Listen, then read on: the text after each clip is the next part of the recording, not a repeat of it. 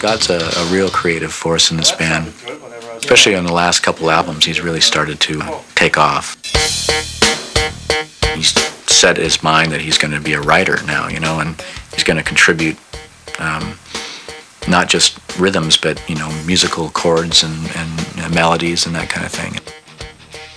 I think it's just come about on this record that I've had more input because I've needed to express myself. I was finding myself getting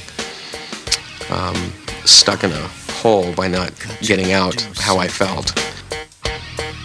Me, Scott is way up there. He can get on the kit at any time and deliver the most frightening performances. Dude, wax! Thank God for first takes, huh?